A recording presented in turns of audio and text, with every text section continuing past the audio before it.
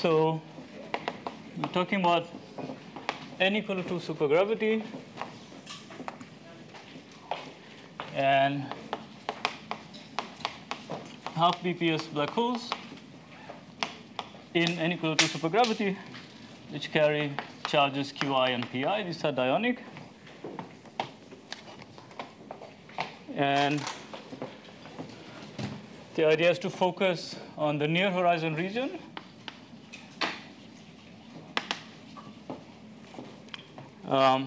So that's actually a full BPS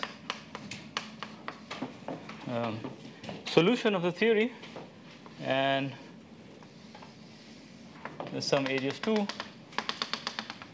times ns2.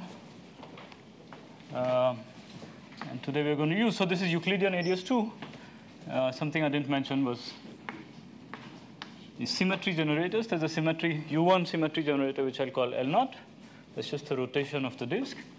And another one here called J0, which is just the rotation of the circle, of the sphere. Okay.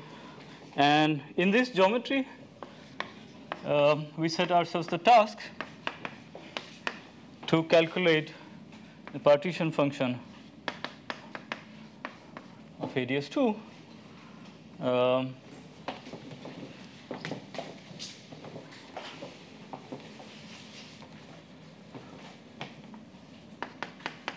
which is, we argued it's only a function of the charges, and it's given by a functional integral of something called a renormalized action of all the fluctuating fields of the gravitational field theory. And the fluctuating fields means you fix the boundary conditions according to the classical theory, namely according to the charges, fixed completely by the charges. And in the interior, you let everything fluctuate, and that's what you're integrating over. Okay, so that's our task. And this S renormalized of the gravitational fields is, so the input is some bulk Lagrangian or action. So yesterday, well, 2 days ago, we wrote down, or maybe yesterday, the action of n equal to 2 supergravity. It's S bulk of phi grav minus there's a Wilson line with respect to all the electric fields in the theory. That's at r equal to infinity.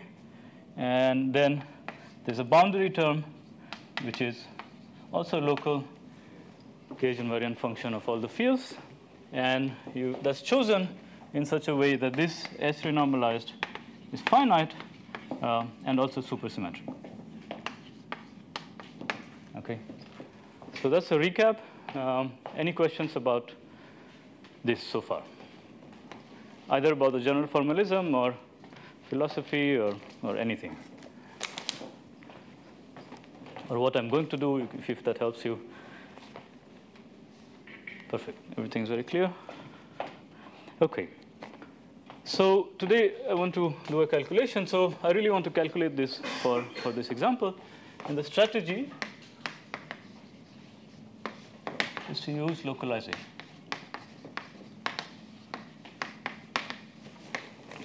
Okay. So in order to use localization, the first condition is that you need some supersymmetry. And so that we're going to use this fact that this near horizon region is fully BPS. So in fact, there are 8 supercharges. And I only need 1 in order to do localization. So we saw the formalism of localization. This was explained very nicely in more than one lecture. So we're going to take 1 supercharge, which is some kind of variation by a Killing spinor epsilon on this geometry. So there are 8 of them. You can just, so suppose you write this geometry down, you can just ask what are the supersymmetries. There should be 8. You can just solve for the Killing spinors. And there's one combination which squares to this L0 minus J0. Okay? And that's the one we're going to take.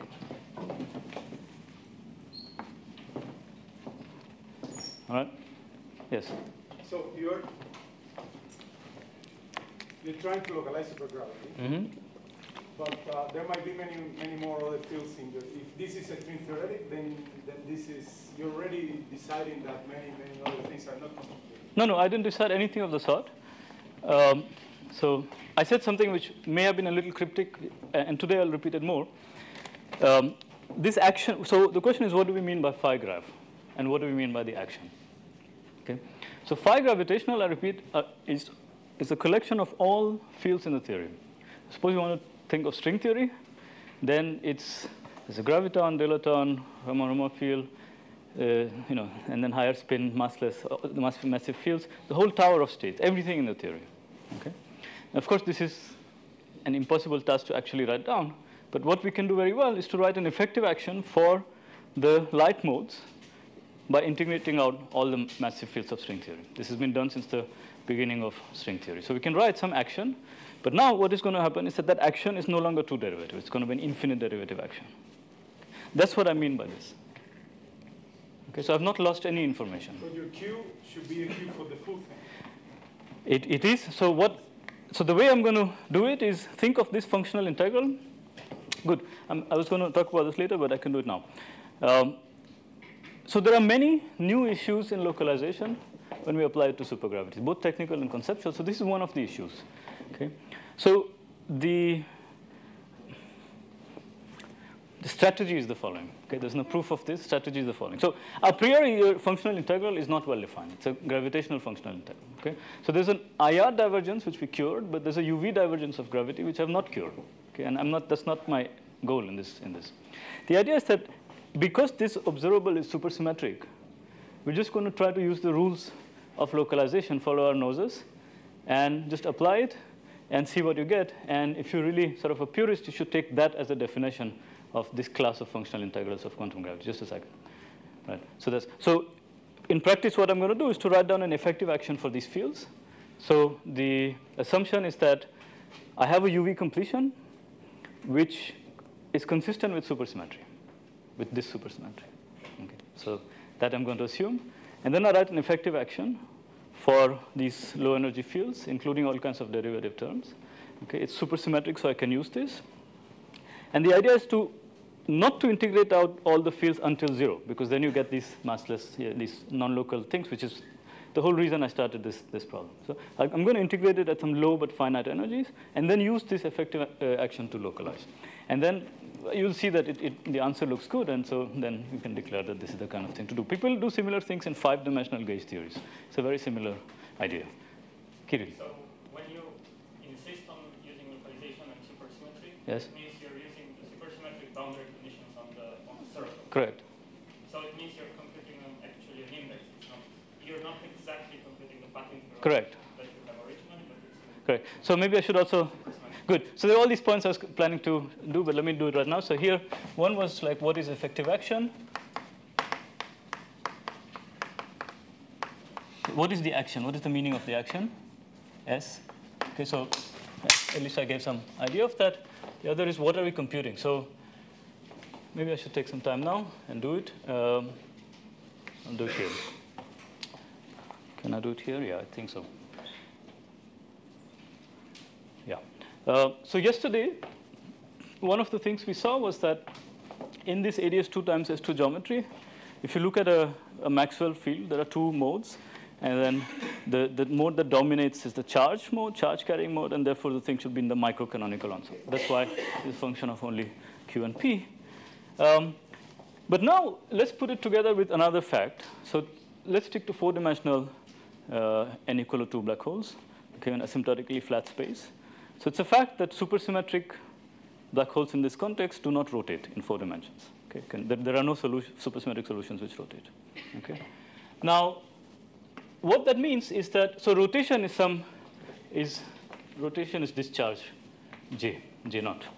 Okay? So that's the J3 of the, so there's an SU2 rotation symmetry, and that's the J3 of it.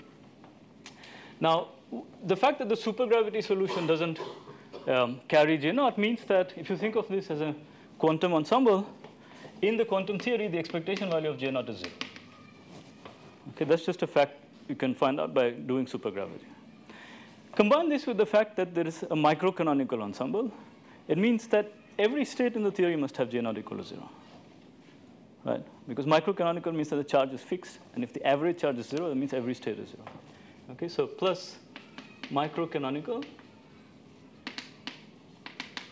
J0 equal to 0 on all states, on each state. Okay. That means that whatever this ensemble is, this quantum ensemble is, let me use a Hamiltonian picture just to make, it's just a shortcut. I can do it in the path integral language. But that means that e to the trace minus 1 over J0. J0, remember, was a rotation charge, so fermions have half integer charge with that. So it should be 2J0. So minus 1 to the 2J0 is just minus 1 to the F. Okay. That's just equal to trace of 1. Okay. So that's an index. That's a supersymmetric index. It's just minus 1 to the F. Okay. It's just F. And that's an entropy. Okay. So it means that whatever quantum gravity thing I'm doing here, what I'm calculating is both an entropy and an index. And this is the reason why a lot of the older work actually carries through to beyond the leading order. So what Bekenstein and Hawking want us to calculate is this. What Strominger and Waffer actually calculate in their microscopic things is this. Okay? So the idea is that you start from near horizon, you have entropy, you generalize this to quantum entropy, that's equal to that. Then you use this argument to say it's an index. And now you can go to the microscopic regime. So continue this, and that's protected. Okay? So that's one comment I want to make yesterday, so thanks for bringing that up. So the slogan is index equals entropy. Okay? Huh? Degeneracy, thank you. Exponential of the. Okay. If you want to know more details, this is the philosophy, this is the basic argument. There's one paper by Shoksen, I think 2012, something like this, and then another one by Sen, Davulkar, Gomsh, somewhere here, and myself. Sort of flesh this out. Okay. Okay. Any other questions of this philosophical type? Okay, then let's move on. So I want to use localization. That's a supercharge. So let me recall the strategy of localization.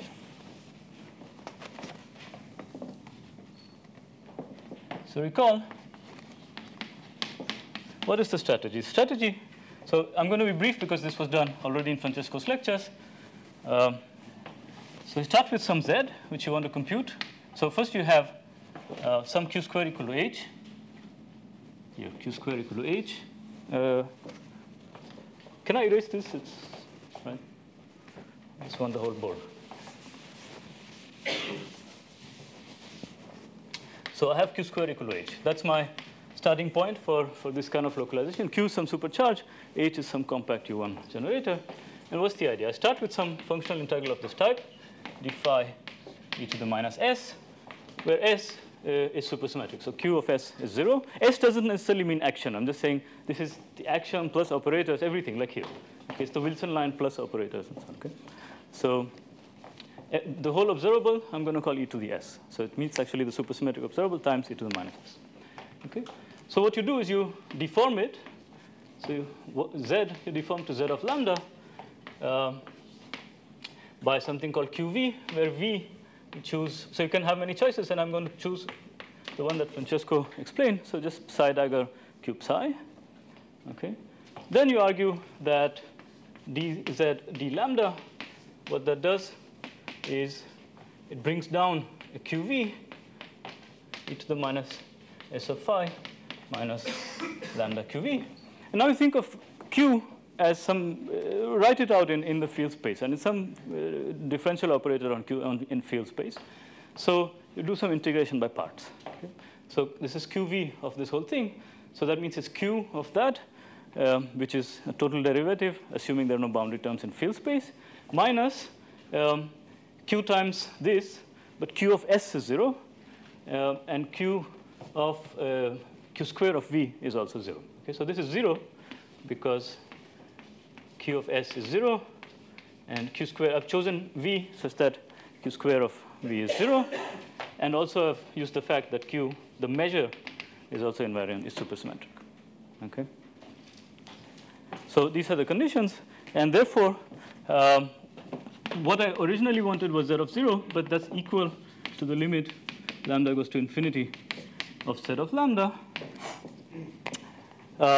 And now this thing localizes. So what does that mean? It means that as lambda goes to infinity, this term dominates. And so you just look at critical points of, I'm sure all of you have heard this 100 times, so let me repeat it on the first time. The critical points of this. The way we rig this up, the critical points of this QV, this is a perfect square, so just cube psi equal to 0. So that just becomes integral. I'm going to call this the localization manifold, M-loc. That's defined as all fields such that cube psi equal to 0. So all solutions of that. Okay. Then there's some induced measure. I'm going to call these the fields. The coordinates on this manifold I'm going to call phi loc for localization. Then what I have to do is to evaluate the action on an arbitrary point on this manifold. And then, again, because this is a perfect square, at cube psi equal to 0, this itself is 0, so that doesn't contribute.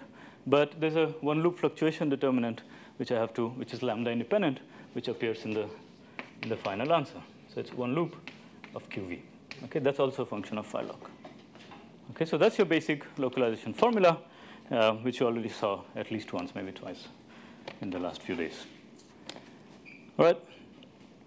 So now I want to use this. I want to apply this to our problem. So what are the steps? The steps are the following. So steps. So the 0th step, I forgot to say something. So in this argument, there was some confusion about this, so I want to say it out explicitly. In this argument, at least in the most naive way of doing it, it's crucial that this algebra holds off shell. Okay? And the reason is that in going from here to here, in going from here to here, to show that this is 0, I've used the algebra inside the function integral. I've used it for an arbitrary field configuration. Okay? So it's really crucial that I have it off shell. So step 0 is that I need an off-shell formulation. Off-shell of n equal to 2 supergravity. I don't really need the full n equal to 2 supergravity. I just need this one q that I want, or q square equal to. Let me just say 1q. Okay, but that we already did. So Stefan explained very well how to do that, and I also reviewed that yesterday. So that's step 0, and I mean that's from the 80s. We're using the superconformal formalism of De Wit and Van Holten and Van Pruyen. So these steps are outlined in this paper, 10, 12, 0, 2, 6, 5. So the second step is you want to find this localization manifold. Well, the first step. So the 0th step is a formalism. First step is find the manifold. Then you have to evaluate S on phi log at an arbitrary point. And finally, calculate Z1 loop of QV. All right? And then put it together and do the integral. And that's your answer. My point is that each of these steps is different. It's really qualitatively different from just rigid supersymmetric quantum field theory. Okay? So I want to give you a sense of what is different and how we go about it. So not everything is a theorem, unlike in quantum field theory. So one of the two of the points were already made. One of them that about the action, but I'll go through these things again. So I'll go through these things one by one now. Okay? Any questions so far? Yeah.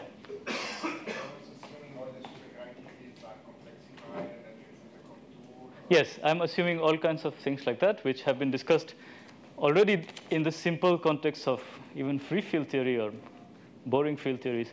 There was a lot of discussion about it, so I'm not going to repeat that. So there's some second level discussion of that type, which.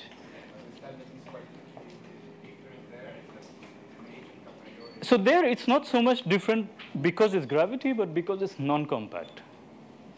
That brings about a distance. Let's postpone. That's a very technical thing, which let's postpone. So I don't think gravity brings about a new subtlety about that point. Okay. Very good. So let me actually remind you of what the off-shell formulation is. So I never wrote it down, and neither did Stefan, so let me do it. So you have, remember, a Weyl multiplet and a vector multiplet. So we need to write down the supersymmetry variations. So this is the gravitino, there are two gravitini, and there's some parameter epsilon, like I showed, that's your killing spinner. This is some covariant derivative in gravity, minus 1/8 gamma A gamma B, T A B I J, gamma mu epsilon J, minus gamma mu eta I. Okay, remember all these fields. So this was the gravitino. This was this auxiliary, not auxiliary, this was, yeah, auxiliary in some sense, T field, right, which was non-zero in the Weyl multiplet. That's the thing that essentially became the graviphoton in the on-shell theory, right? It's this antisymmetric, anti-self-dual tensor. And eta was the parameter, so epsilon is parameter of Q supersymmetry, and eta is the parameter of S supersymmetry, okay? So, and this is some covariant derivative, which I'll write in a second. And then there were lots of gauge multiplets, vector multiplets, and there's 2 gamma mu d mu of xi times epsilon I plus half epsilon ij fi mu nu minus gamma mu nu, I can't read my own handwriting, epsilon j, no, there's no minus here, it's just that times gamma mu nu epsilon j plus yij I epsilon j plus 2xi eta j. Okay, so I just wanted to write it out once. Here it is. It's some very explicit supersymmetry transformation. It's slightly more complicated than the ones we've been seeing. These two, it's not about my handwriting. These two are actually different Ds. They're both covariant derivatives, but it turns out that the gravitino variation has a slightly different derivative here than this. Okay, it's just a fact. I could have written it out. I just don't want to fill up the blackboard. Okay, it's just some. So this one starts something like, both of them start like that. But this is d mu minus 1/4 omega mu AB, gamma AB, the usual thing. That's the spin connection, and so on. And the so on contains all the fields under which psi mu is charged, and similarly here. Okay.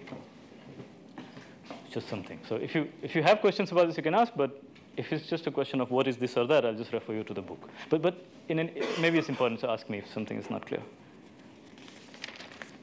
What is the difference between epsilon and eta? So epsilon is, so remember there were Q supersymmetry and there was S supersymmetry in this formulation. Okay. Any other questions? In the book, you have this additional spinor, right? Yes. So there are other things I'm not writing down, which. No, you have to write that down. It turns out that that is automatically satisfied for these things. But you have to indeed, there's another spinor called chi. You have to write that out. All spinor variations should be 0. Other questions? Very good. Okay, so now I'm going to do step 1, which is to find all solutions to this. Okay?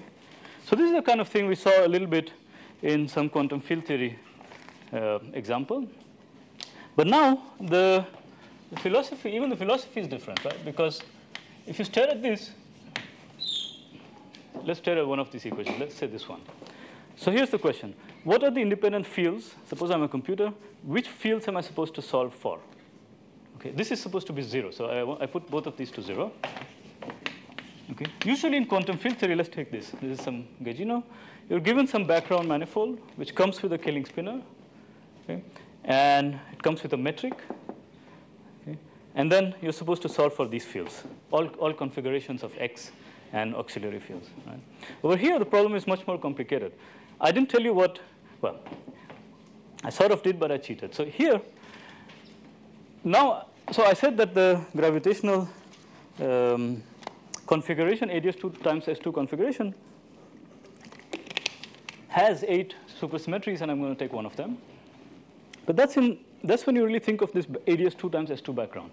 What I really want to do is a functional integral over all the supergravity fluctuations as well. Okay? When I think of that, then it means that the metric is also fluctuating, and so is the gravitino. And because the supersymmetry you can think of it as generated by 0 modes of gravitini, killing spinors can also fluctuate. The question is, what should I solve for? Okay? So this is a slightly it's a hard problem. It's a hard philosophical problem. Okay, one has to sort of find rules, and I'll have a little bit more of formal discussion about this tomorrow. But let me tell you what the philosophy is, and if you think that that's not good enough, then let's have a discussion. Okay?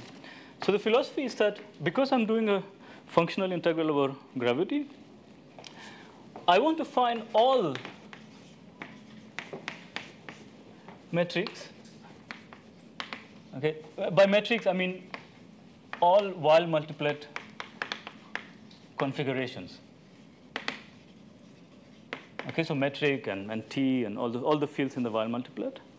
Okay, that support some killing spinor.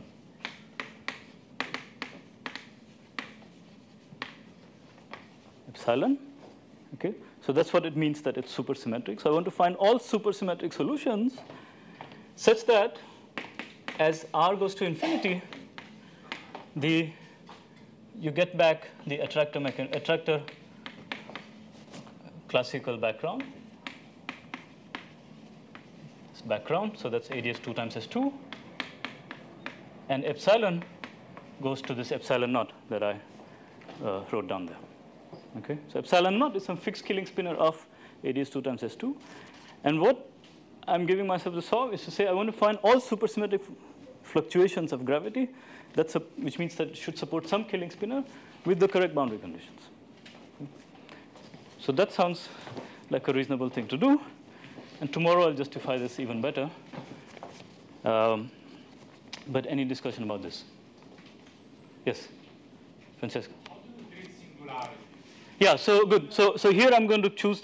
So today I'll just assume that all fluctuations should be smooth. And by the end of the lecture, I'm going to. Those supersymmetric solutions? Yeah, all solutions, all the localization guys should be smooth. And at the end of the lecture, I'm going to break it a little bit. Please ask me if I forget to ask to mention this. Do ask, because I want to talk about this today. Okay, so that's the first step, and the second step is then for each such geometry or each such configuration, I'm just going to call it metric or geometry, but I really mean the full configuration. Find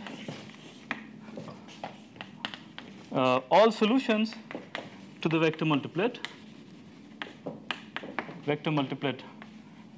solutions with configurations with killing spinor, so with delta omega delta epsilon, this epsilon equal to 0. Okay, so this is a problem we've seen already. But given some background, you just compute all possible. That background comes with the killing spinor, you just compute all possible supersymmetric fluctuations. But the first step is the more important one. Okay, very good. So that's the philosophy, and as I said, I'll talk about this more tomorrow. But this was the thing that we followed in this paper. It sounds quite reasonable. So the next question is one of practice. Okay, so I said this looks very nice. You have to find all possible solutions. But if you ever tried such a problem, that you have a gravitino variation, you don't know anything about the right-hand side except boundary conditions, and I'm asking you to find all metrics and all killing spinors that this admits. It's a very technically challenging problem. Okay, but so practice how to find all solutions. Okay, but thankfully we've been helped by technically very good people like Witten, and then there was I think Todd And there were many people. I think Newton was the first paper. And then what I'm going to say now is in this paper 1208. Oh God, this thing is being recorded. 6221. Okay, I should watch my tongue. Okay.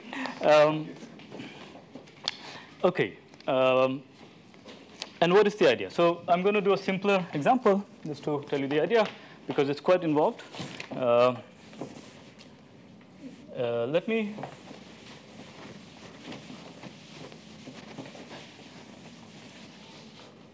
So let me take a simpler example.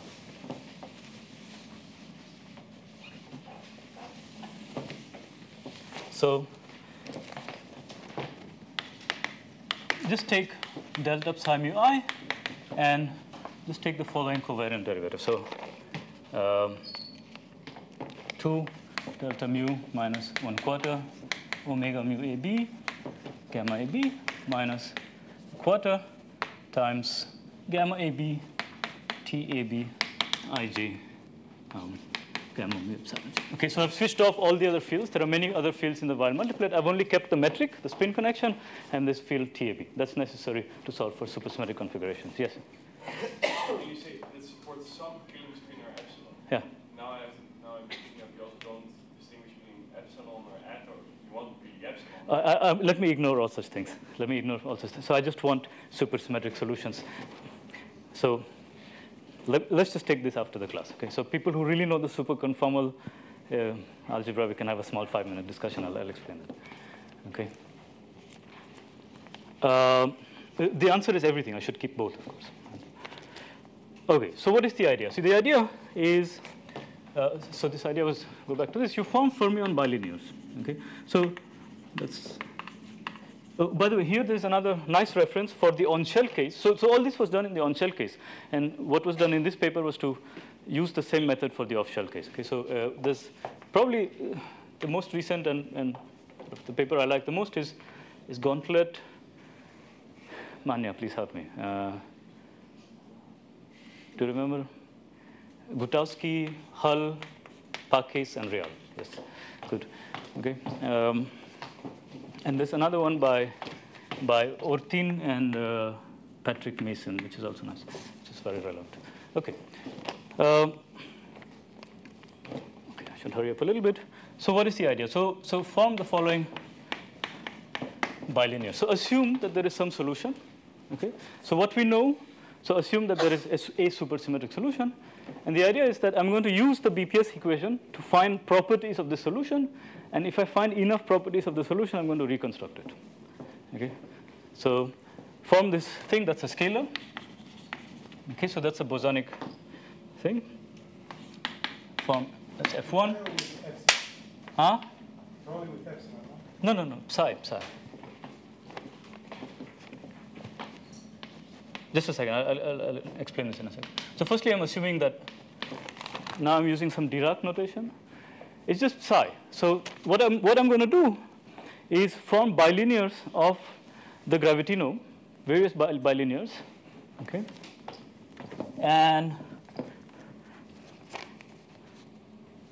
sorry. Yeah, I think you're right. So sorry, I meant epsilon.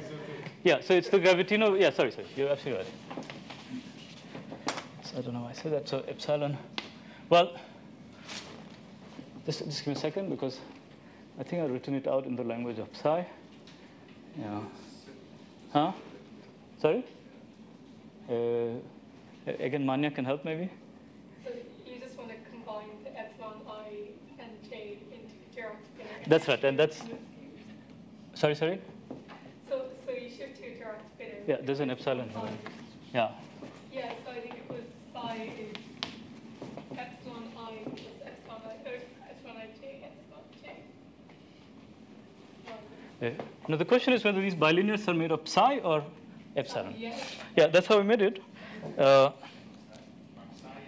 So Bilinears of the supersymmetric parameter, right? It's a matter of yeah, okay. So let me call it psi. Okay, thank you very much.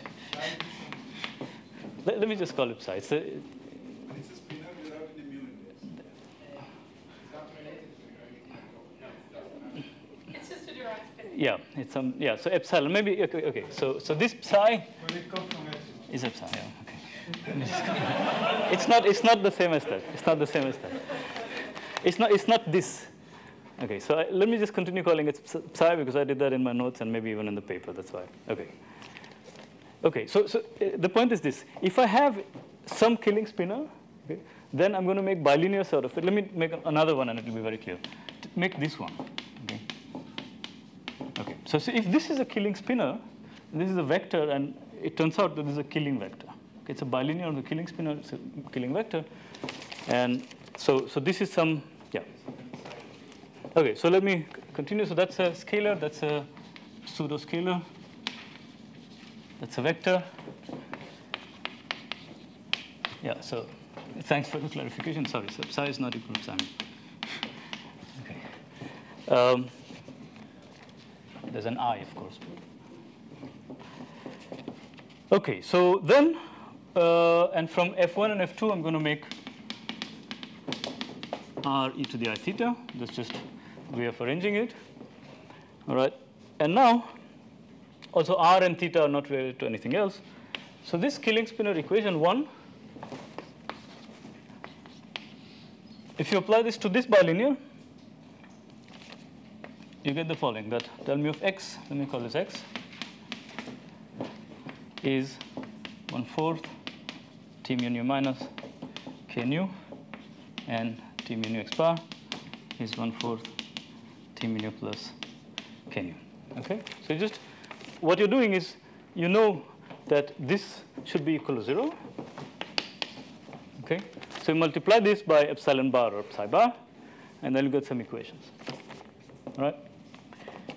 And another equation you get is d mu k nu is minus 1/8 T mu nu plus x minus 1/8 T mu nu minus x bar. Okay? So sorry for this confusion. I hope it's clear, right? You just, yeah. So C bar R there. No. So, okay, sorry, maybe I should have stuck to Leo's notation. This is just epsilon. So psi is not the, sorry about that. Yeah.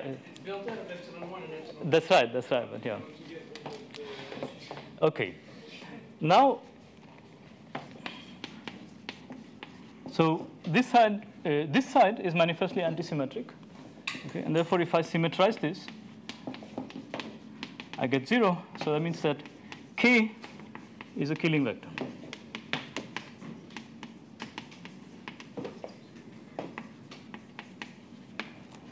Okay?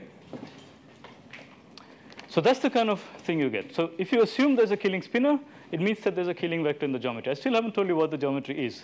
But if the geometry supports a killing spinner, it must also support a killing vector. Okay?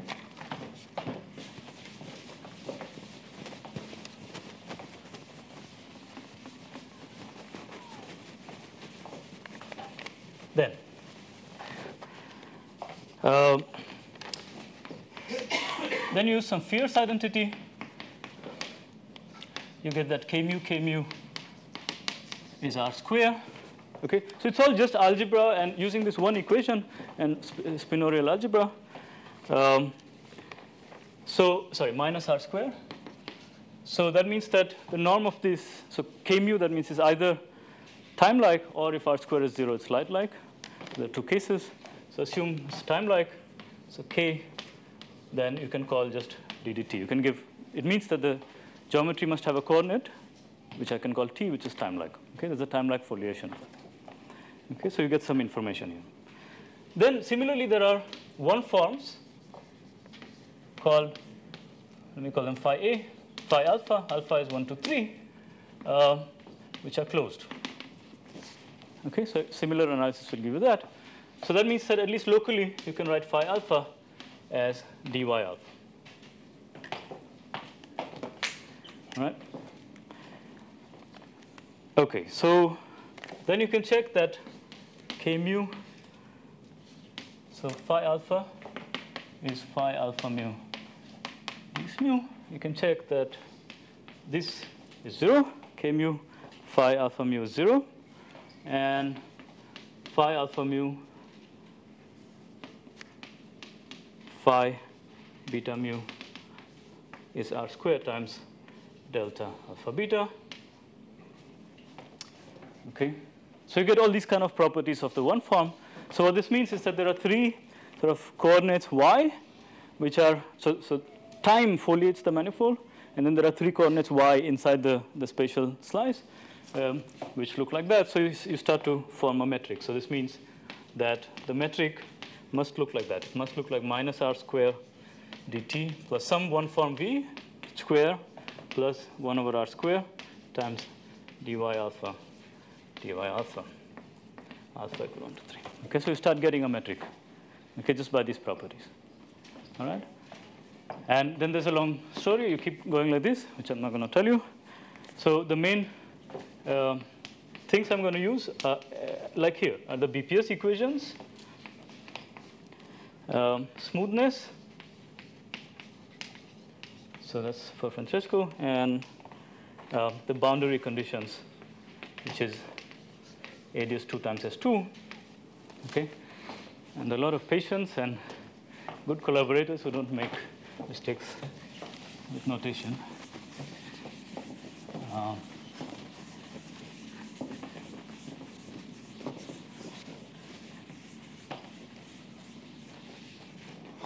And so with these three conditions, it turns out that you actually can completely nail down the problem in this case, almost completely. So what you get is ds square is e to the phi of x times r square minus 1. I'm writing the Euclidean theory directly, although I started in some Lorentzian theory. Okay, so you get something pretty amazing. You get that essentially up to a conformal factor, is a conformal factor, you get ADS2 times S2. So this conformal factor must be something like this. So if you think of this as ADS2, okay, the metric overall can fluctuate. That's square root of g. Okay, and these are the only. There's just a one function worth parameter, one function worth of solutions. Okay, so it's quite a strong statement. And then, in fact, remember that there was a dilatation gauge, which we still haven't set, and we can use that to set this to 1. That just makes life easy. And in that case, you just get ADS2 times S2. Okay, attractor. So this means that you're actually integrating over the metrics, but in this case, you don't have to. You can. The only solution, you don't have to in the sense that the only solution that matters is the classical solution. Okay? Yeah. You also have information about bolts having to have the same radius? Yeah. So this is really the attractor geometry. You get exactly this in this case, because the boundary condition, essentially the boundary conditions in this case and smoothness in the Euclidean problem is very constraining, because the first order equation, and this, you want no singularity, that's the thing which makes it very constraining. Okay, then you do the same thing for the gaugino. So rather all the gaugini, so this is equal to 0. And again, I'm not going to write too much. So this is d slash of xi times epsilon plus yi ij epsilon j plus gamma mu f mu nu I epsilon ij epsilon j equal to 0. Okay, so given this has some killing spinor epsilon. Okay, so you use that to solve the vector multiplied equations. And of course, one solution is the attractor equation itself, where yij, attractor solution, where yij is 0, that's the auxiliary field, x becomes x star, and f mu nu becomes f mu nu star. Remember, the attractor near horizon geometry was already BPS. It turns out that all the solutions, the whole solutions, all solutions are the following. So A mu actually doesn't change at all from the attractor geometry. Star means attractor, like yesterday. Xi is xi star plus Ci over R, where Ci is an arbitrary real number. Okay. Remember here R goes from 1 to infinity. Okay, so that goes off shell. The on shell value is x star. That goes off shell in the sense it doesn't solve the equation of motion, but it does solve the supersymmetric equation because it's supported by Yij. Y12 is minus is plus 2 Ci over r square. All right. So all the solutions are as follows. Okay, this took a little more time than I wanted, but that's okay. So all solutions, the whole solution manifold, so M log is G mu nu. It's just the attractor geometry G mu nu star. And for each xi, I have some excitation of this type. Okay. Now that thing is the real part of xi. Okay. Near infinity, everyone gets their attractor values as they should. And there's one parameter family. That parameter can be just labeled by the height at the origin, which is r equal to 1, which is just Ci. Okay, the Ci plus xi star, excuse me. So that thing is just, I'll call it phi I, which is Ci plus xi star. Okay, so it's a one real parameter. So for each vector multiplier, there's one real parameter. Okay, so it's an enormous reduction. You started with an infinite dimensional manifold. You've reduced to an NV plus one dimensional manifold. Okay, so this is for each vector multiplier 0 to NV. Okay, so M log is just equal to phi I equal to 0 to NV. So that concludes the first thing, namely how to actually calculate the localization manifold. Okay, let me not pause for questions here because I'm running out of time a little bit, but we can do it after the lecture, unless they're very urgent questions.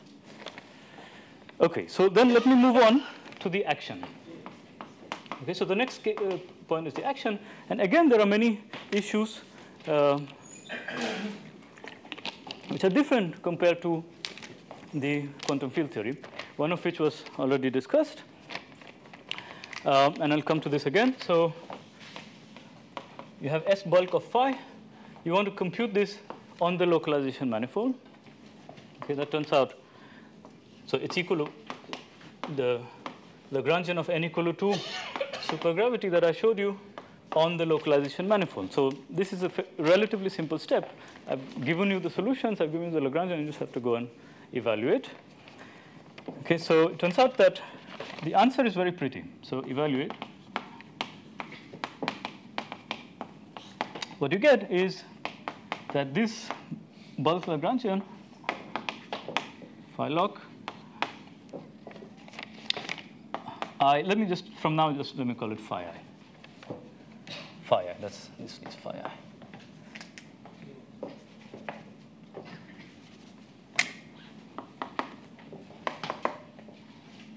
Okay, that's the localization coordinate.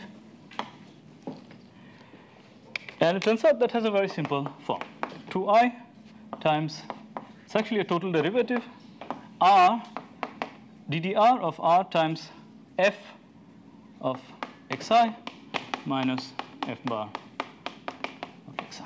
Okay, so that's an exercise which you can do. You write this big Lagrangian that I showed you, and there was one term which was just f, the n times t squared or something. That turns out to be the only one that essentially contributes.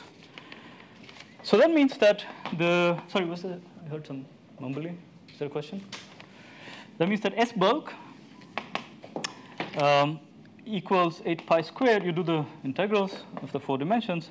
Integral from 1 to r naught dr, and that's minus 2 pi r naught imaginary of f at x star plus ci over r naught. That's the boundary term. Oops, L. Okay, so there are two terms. This is a total derivative. Okay, so the action just gets the value of this at infinity, which is r naught, minus the value at 1. So that's the value at infinity plus 2 pi imaginary f of phi I plus I pi. Okay, because at r naught equal to 1, x just becomes phi. Okay, sorry, at r equal to 1, x becomes phi, r equal to r naught, it's equal to that. All right. So now to this you have to add, so that's all. So the bulk Lagrangian bulk action is very pretty. It's just a sum of two pieces, and now you begin to see things fall into place. This term is divergent. Okay. There's an r naught here, and this is going to be cancelled. But let me spend 2 minutes on that. This is x star plus something over r naught. So in fact, when you expand this at large r naught, you'll have two pieces. One is just f of x star. That's completely divergent and will be renormalized away. But there's a finite piece coming from the first derivative of this. The first derivative of f is called fi. So what you're left with is, I can write here, is minus 2 pi r naught im f of x star minus im f of x fi, the first derivative, times this, which is ci, and the r naught will cancel, plus 2 pi im f of phi. Okay. So that's the divergent part, and those two are the finite pieces. Right?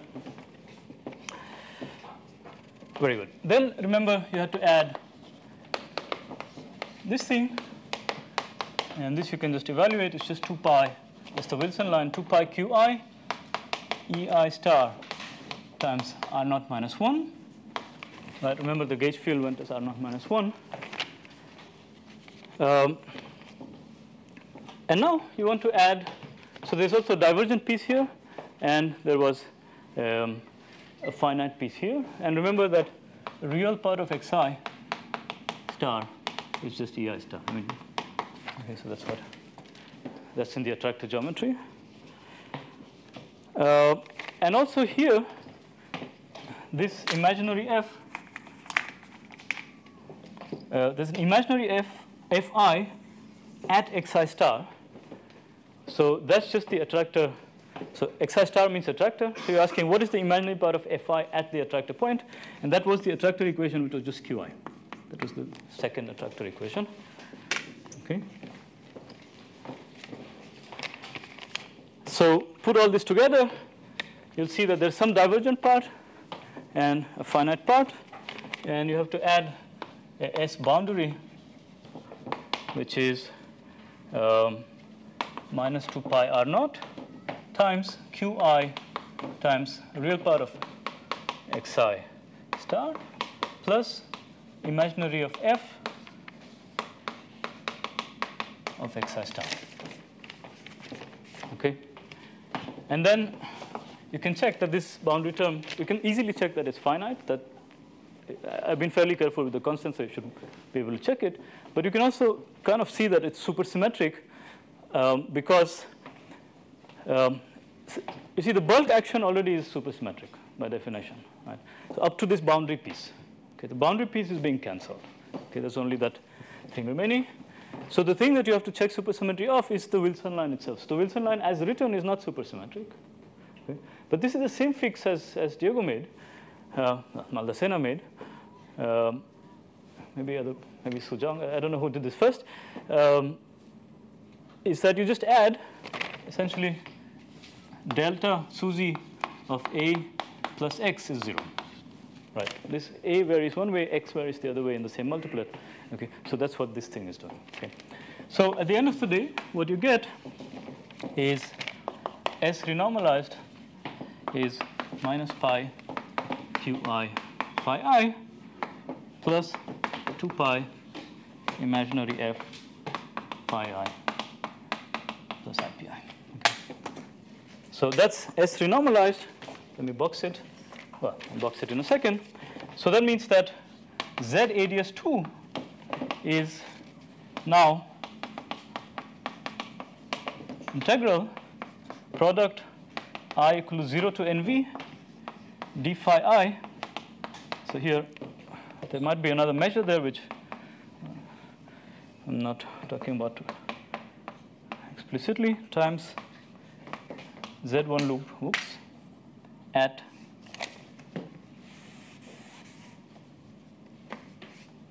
phi I.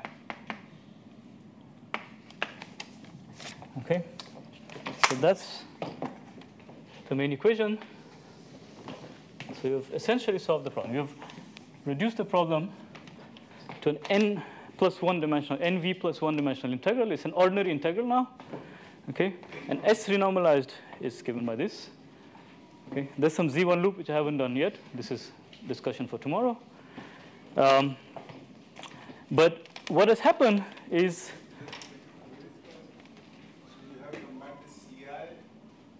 the Ci and the Ei. Remember, this was an Ei that becomes phi I. There's an Ei here, no? No. Sorry, what?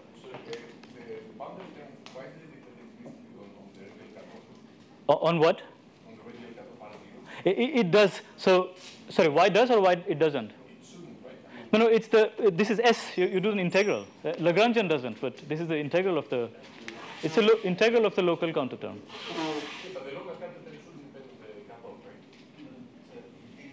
It's the integrated action I'm talking about.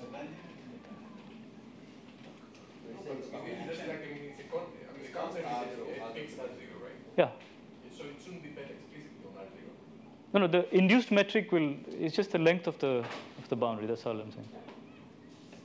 The Lagrangian is some local counter term that I'm adding. Yeah, so what is the Lagrangian? The length was just this, no? The length was that. Okay, so Z1 loop I'll talk about tomorrow, but notice what happens already, that the classical problem was also written like this, in terms of exactly this. The classical problem was written in terms of a function of this type. The entropy, which I talked about yesterday, was exactly of this type. It was the Lagrangian transform of the imaginary part of the peak potential at the attractor value. The quantum problem, this becomes an integral of that on this phi I. But now, this phi I, this was actually a guess made by, based on work by Bernard DeWitt and Cardoso and Mohaupt and Capelli. Augury, Strominger, and Waffa made such a guess. And this is kind of a derivation of that formula. I want to say one more thing before stopping, which is, it won't take too much time, maybe 2 minutes, about the action, again. Okay. So far we stuck to a 2-derivative action. Okay, I just wrote down the action yesterday and I said, think of that action. Okay. But as we know and as we already discussed, so this discussion is 10, 10, 2150 and 1306, 3796. So in string theory or something like that, or if you have seen examples, this pre-potential will look like this. Okay, there's a cubic divided by x0. If you've worked with this, you'll immediately recognize this. And that's the thing that gives you the 2-derivative action, this cubic potential. Okay? But the fact is that the formalism actually allows for arbitrary higher derivative actions of this type. Okay? As long as you have a certain type of f. So yesterday I said f must be homogeneous of degree 2, okay, like this one. But in fact, you can add by a formalism, a slight extension of the formalism, which I'm not going to talk about. You can add terms of this type. These are linear. This is homogeneous of degree 0. And the way the homogeneity is absorbed is by introducing another field here called W, which has weight 2, if I'm correct. Okay. I'm being a little bit schematic, so please forgive me if the details are not correct, or correct me if there are experts. Okay. So that has degree 2, and that has to do with, actually, let me call it W square. Yeah, W square. That has to do with 4 derivative terms in the action. So this one had to do with 2 derivative terms in the action. That's 4 derivative terms. And in fact, you can just put an infinite sequence. You can put whatever you want. So there's something with 6 derivatives, and there's an infinite sequence. Okay. As long as the whole thing is homogeneous, it all works out. Okay, so the formalism of n equal to 2, off-shell formulation of n equal to supergravity easily allows for inclusion of this kind of higher derivative terms. Okay, you just change f, and in fact in string theory these things have very direct meaning. So this one is some intersection matrix of the Calabi-Yau, this one is some second Chern class of the Calabi-Yau, and so on. This is some function.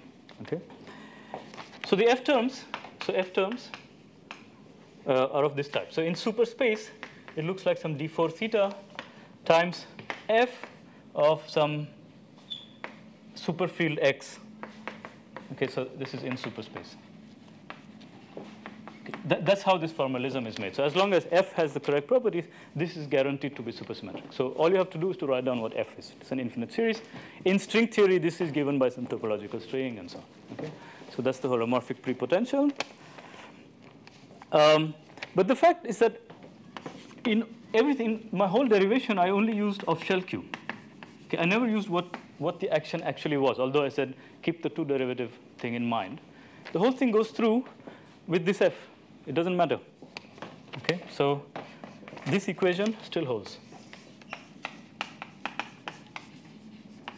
Okay, so this is a way of taking into account a whole class of higher derivative terms. All right. And now, this is not the only type of terms you can add to the action. Like, in supersymmetry, there are d-type terms. Let me go here. So there are d terms so d terms in superspace. So these are holomorphic functions of superspace.